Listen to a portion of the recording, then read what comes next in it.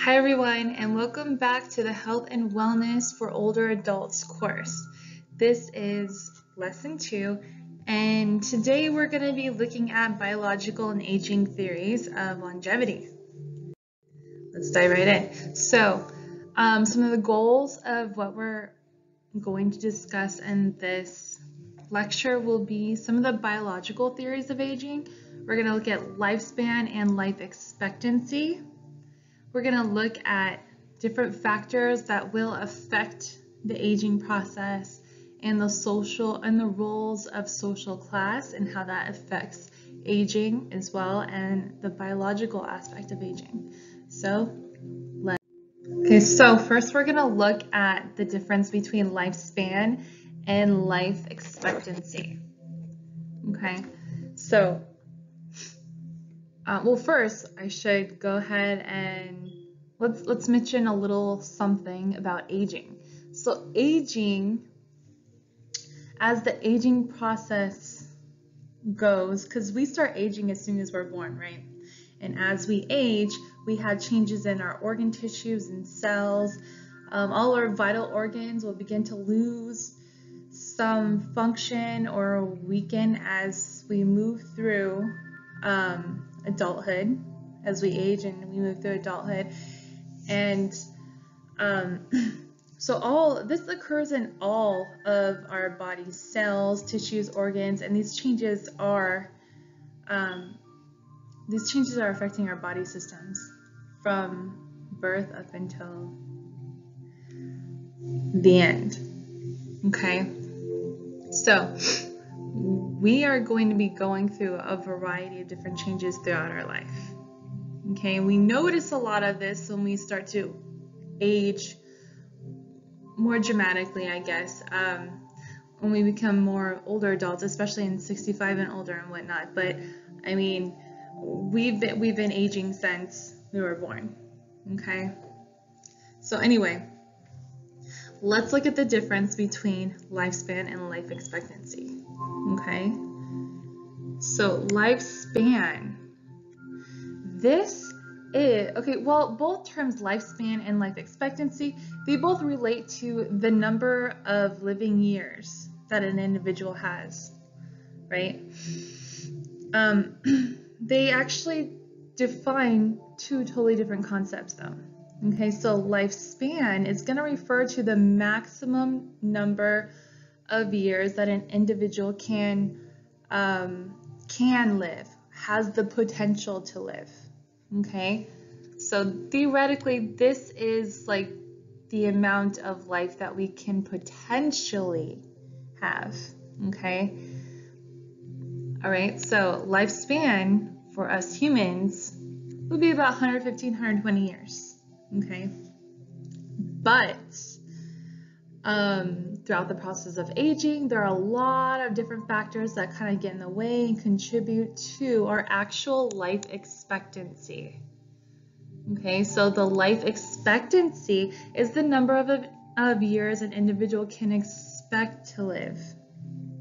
Okay.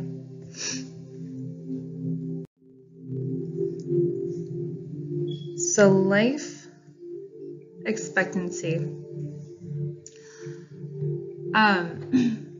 So we have, over time, we've actually grown our life expectancy. It has increased over the years. Before, back 100 years ago, our life expectancy was not nearly as high as it is today. So we are moving on up. And there are a lot of variations from country to country as well, right?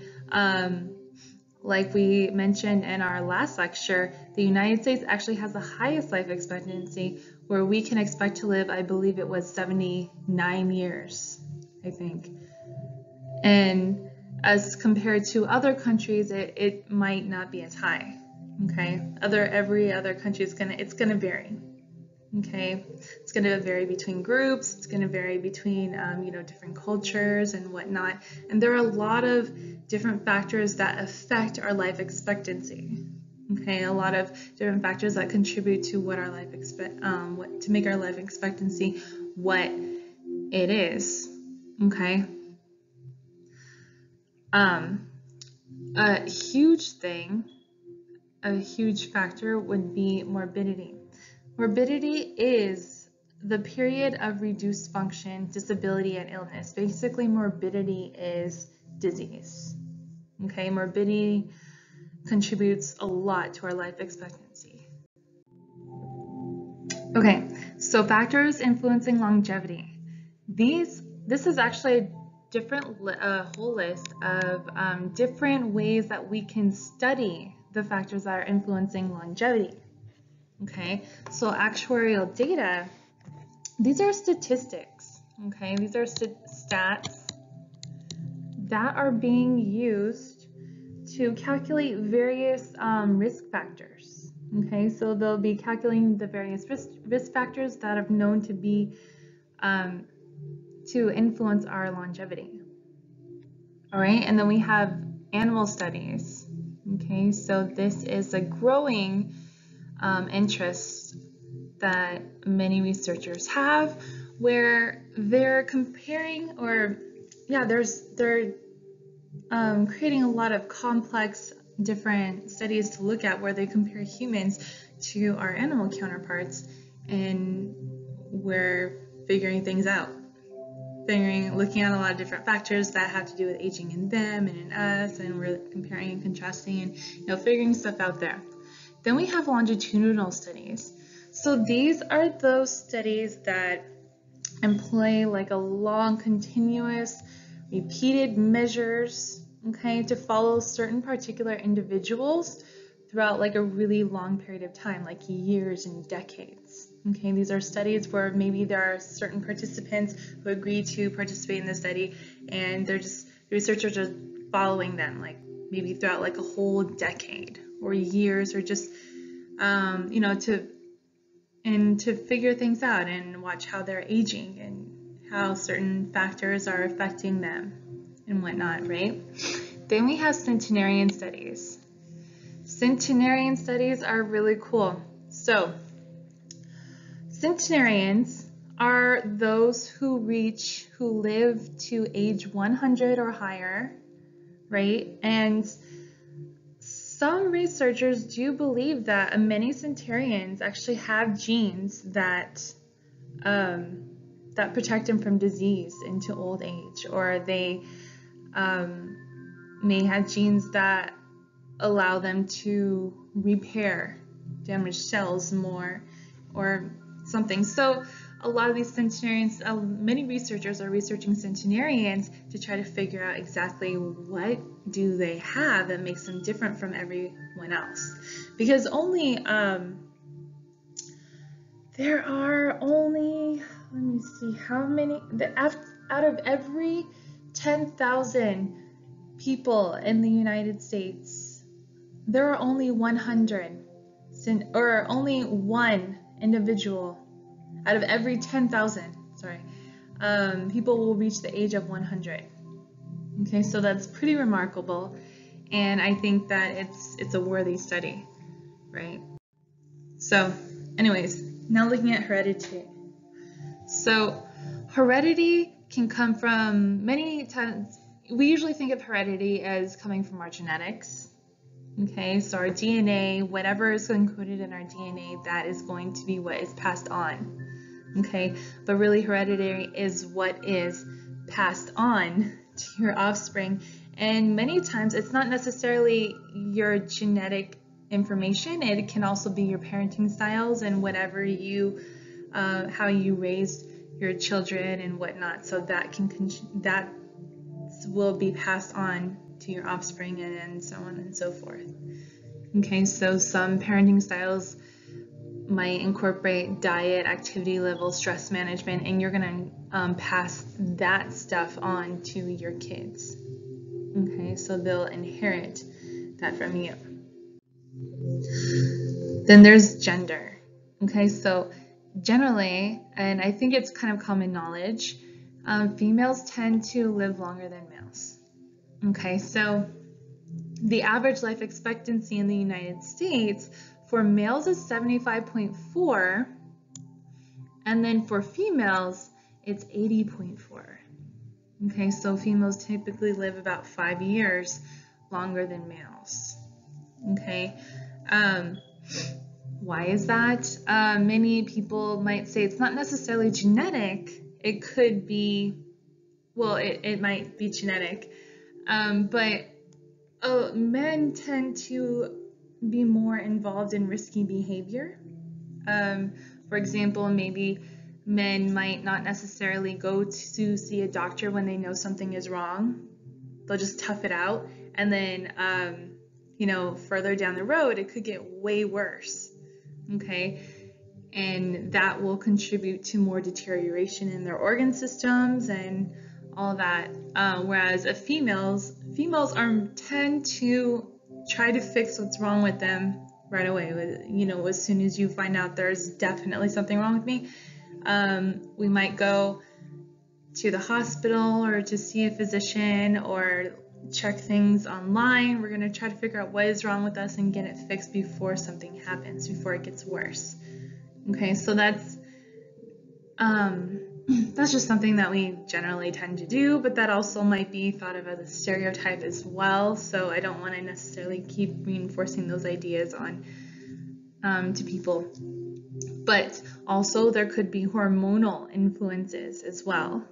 Okay, so hormonally we have different parts, we have different hormones that we're secreting. So that also might have some impact, some influence on how we age and how we live our lives and things that we do. So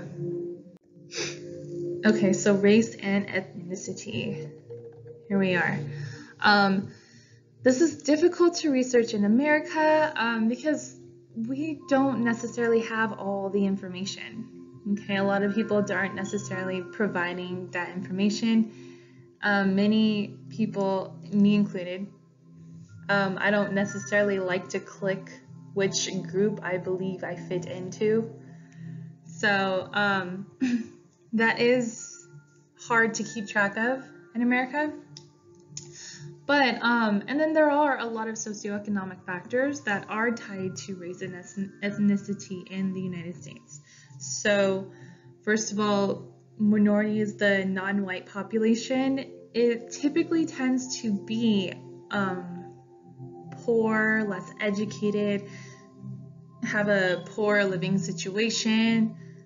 They might not have insurance, they might have less insurance, less benefits. They probably don't have the best diet. They might not be taking care of themselves very well. They tend to not have great jobs or wonderful sources of income. There might not be too much stability there compared to their white counterparts. A lot of minorities face, and it's because of all of these other factors, but because of that, they're probably facing much higher stress levels and a lot of discrimination in this country. And that's definitely going to take a huge toll on the health and well-being of these people. Okay, cigarette smoking. So this is the leading cause of preventable death in the United States. Okay, men, when they smoke cigarettes habitually, will tend to lose around 13.2 years off of their life. Women, a little bit more, 14.5 years off of their life. So in older people, what happens? Well, let me just say something else here first. The nicotine in cigarettes, what it does is it causes the narrowing of the blood vessels in the outermost layers of your skin. Okay. It makes them smaller. Okay, so when this happens, it impairs the blood flow to your skin. Okay, so your skin isn't getting a lot of the essential nutrition that you're putting into your body. It's not able to get through. It's not able to get oxygen that it requires. Okay, so you lose vitamin A. You lose a lot of nutrition that your skin needs to be more elastic and whatnot. And so as a result, skin-wise, just skin alone, smoking will cause it to sag and wrinkle, especially at a very early age, just because the more you do it, the less oxygen you're able to get to your skin, okay? And the less nutrition and whatnot that goes into your skin. And that's just what nicotine does. So the more is in there, the more that will happen.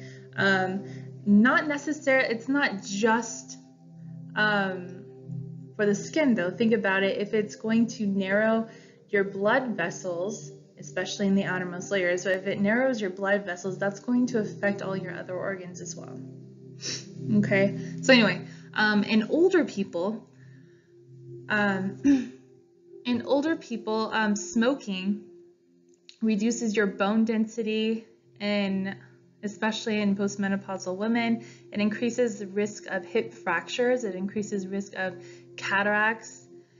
It's going to increase the risk of chronic obstructive pulmonary disease. Okay, and quitting smoking is going to decrease these risks. Of course, the sooner you quit, the sooner the better, the more life you may expect to gain back. Okay, moving forward. So genetic and acquired diseases. The more diseases of an individual has and the number of body systems affected, the more likely they are to die, right? There are many mutations in genes that are passed from mother to child, and this can increase the rates of aging later on in life. Okay, and it may not happen early, but genetic diseases can hit you much later on in life, and it'll seriously affect the rate at which you age, and all of that. So anyways, some genetic diseases affect life expectancy, especially from the very beginning, and some examples of that might be Down syndrome, Huntington's disease, and things like that. Also, some acquired diseases will also affect an individual's life expectancy. The more diseases you have, the more tissues are going to be affected and be deteriorating more. So it will accelerate the aging process, and the more likely you will to have a shorter lifespan or a shorter life expectancy, right? So some acquired diseases that would affect you would be cancer, any kind of heart disease, high cholesterol, obesity, stuff like that. Okay, so body weight and height.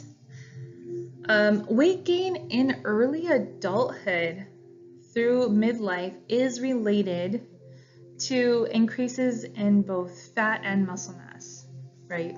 And we kind of already know that, but weight loss at an older age is associated with a higher risk for a disproportionate decline in muscle mass, okay?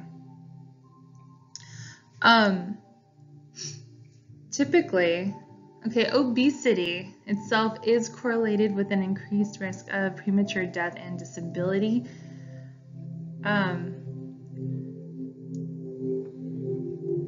So physical activity. Physical activity is essential to your physical, your cognitive, okay, and your social functioning, just as well to your overall health, okay? So physical activity might be the primary factor for promoting optimal aging. Cognitive function has been found to be affected by nutrition, in that malnutrition can cause long-term cognitive impairment. Okay, so eating healthy, getting your exercise in, this can all be probably one of like the main things that's going to help you with aging, promoting optimal aging, right? High levels of physical activity are definitely associated with low death rates from all causes of mortality, okay? Exercise has been shown to strengthen the heart, okay? it decreases your likelihood of becoming obese, or at least helps you lose weight so you're less, obese. It increases good cholesterol in the blood, lowers your LDLs, your bad cholesterol. Although no study has conclusively documented the effect of physical activity or the type, the frequency, the duration which promote long life, it's just common knowledge at this point, and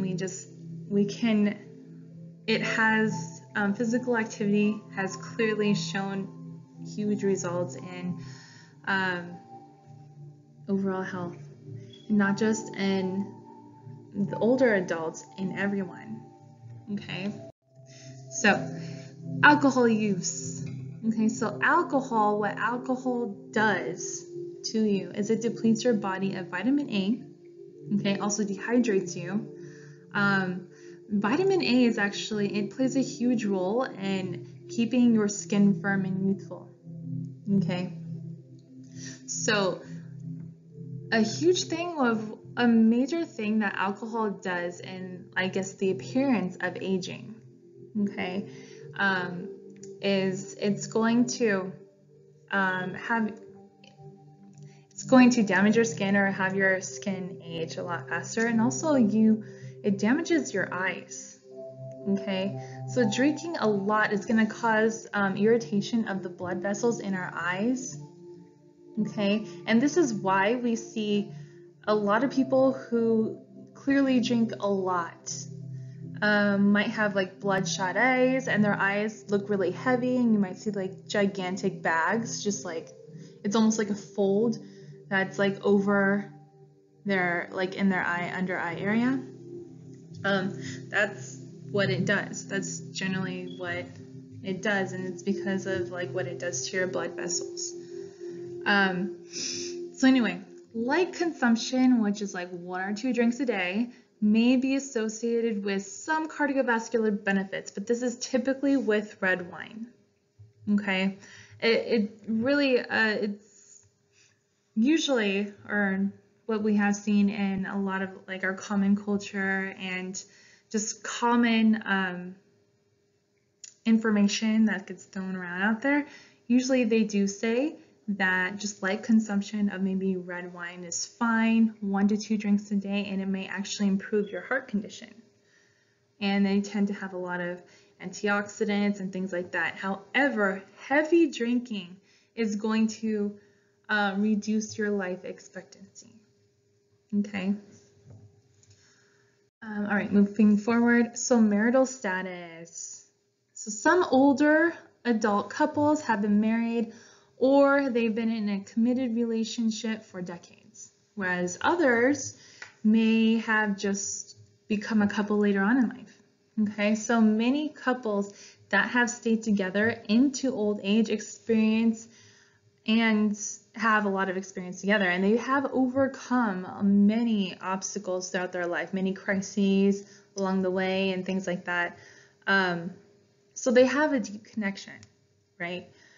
And one of the hardest hurdles for a couple is the transition into retirement. But when you have someone to transition into retirement and into old age with, and you have that support, it helps with the aging process. For a lot of people, having a partner, a lifetime partner with them, this really helps promote aging in a very positive way, because this is going to be a time when there's going to be a lot of deep soul searching, and going down that journey with your partner is just going to contribute to the overall wellness and health of that individual. Married people at the time of their deaths usually live a lot longer than those who have been divorced or widowed. Okay, so married people that are able to stick together, they usually tend to live a whole lot longer. Marriage can help promote longevity because you have a friend to help you cope with everything. It can help reduce your stress, make you feel more grounded and secure, and all of that. It promotes healthful habits. Many times partners will check each other. Okay, you notice your partner doing something that is destructive or might damage something themselves or something going on in the home or in the family structure or whatever, and you get them to stop. Okay, so you can promote healthy habits with your partner. Okay, and things like that. So moving on to psychological factors. So healthy aging includes physical, psychological, social, spiritual well-being overall. So psychological factors are part of healthy aging. And personality traits may influence longevity. Okay, so if you have like a negative personality, this might lead to high blood pressure, terrible attitude, things like that. Someone who has a really negative personality, they might choose a lot of life-shortening type behaviors. Some examples of that could be just abusing anything really.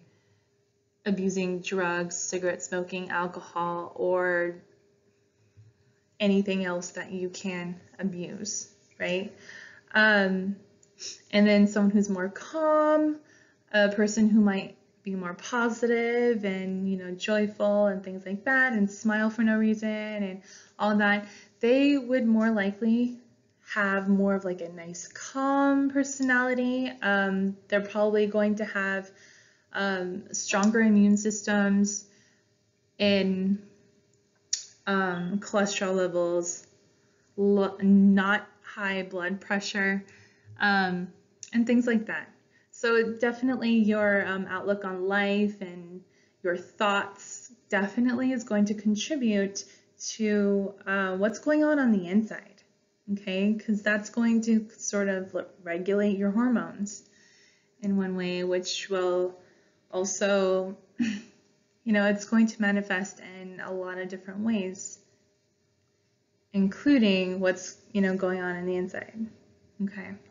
So, moving forward, social class, education, income, and occupation. Okay, so socioeconomic status has been found to affect psychological health, the psychological health of older adults. Okay, so poverty is considered a risk factor for declines in mental health among older adults. And those that are at lower levels of socioeconomic status are often most likely to be diagnosed with a psychological disorder and things like that.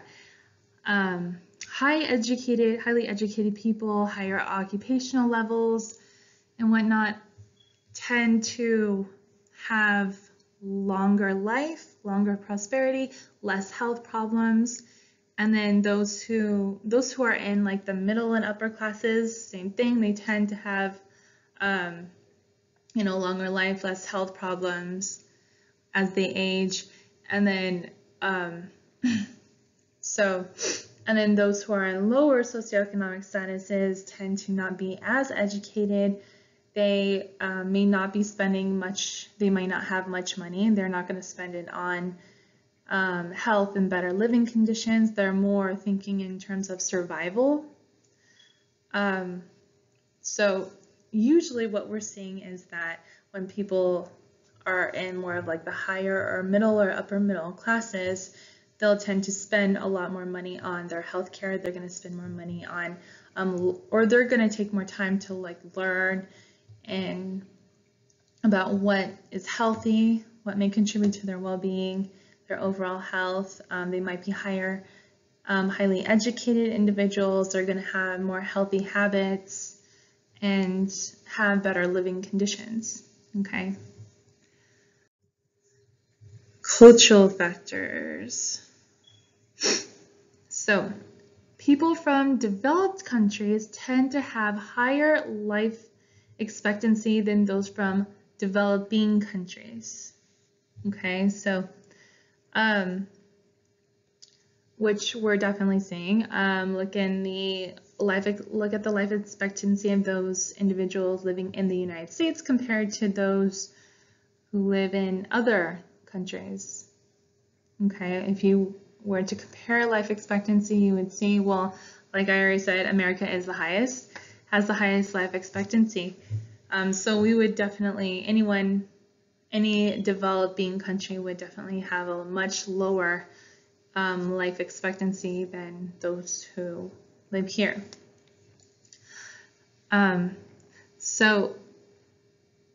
A lot of factors that may contribute to this might be associated with high rates of infant and maternal mortality, sanitation, prevalence of infectious diseases, dietary factors, access to health care, and all of that. All that's going to affect longevity.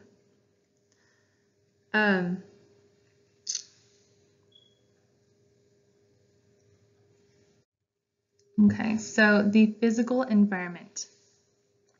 All right, so environmental factors that accelerate the aging process are those that influence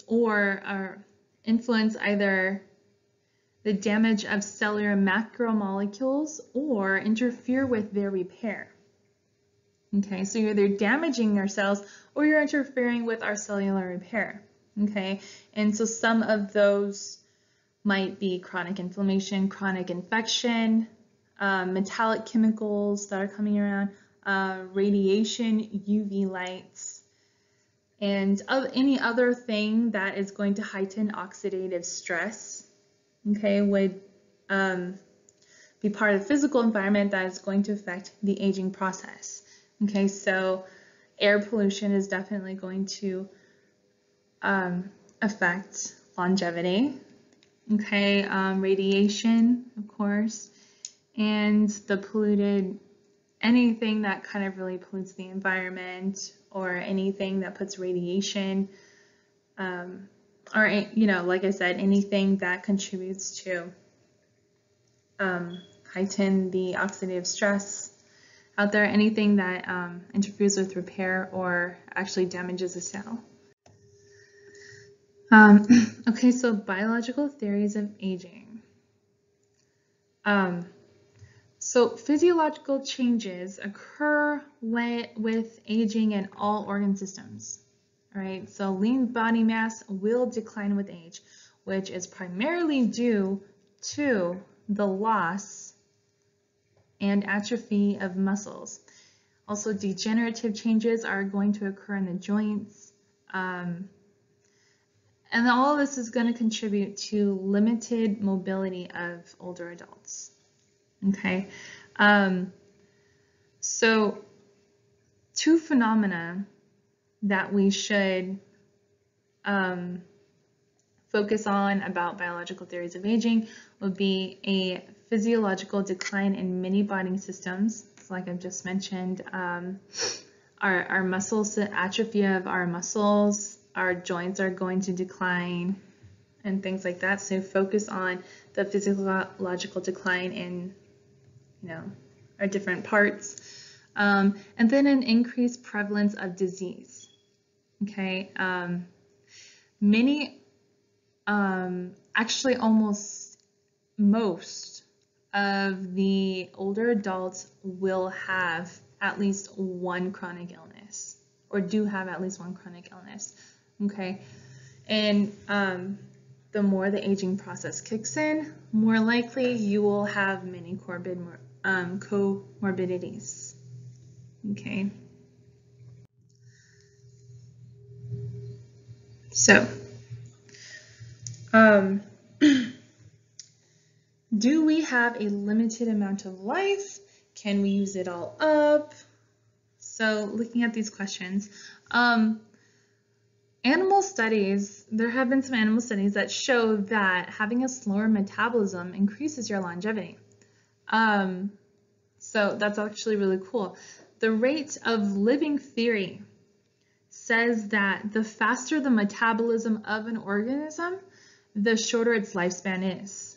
Okay, so we're actually kind of lucked out there. I know a lot of people are always like, oh no, my metabolism is so slow. Well, having a slower metabolism increases your longevity.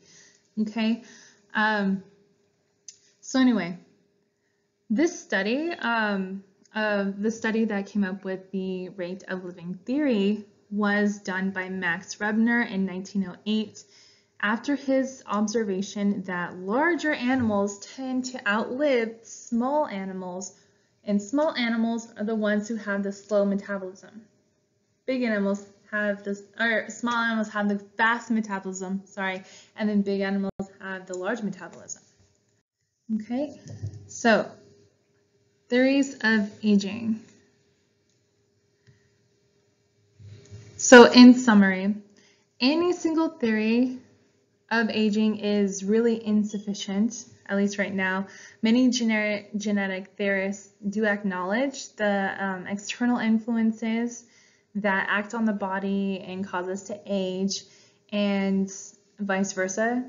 Okay, so also we do have genetic influences that act on our body and cause us to age as well.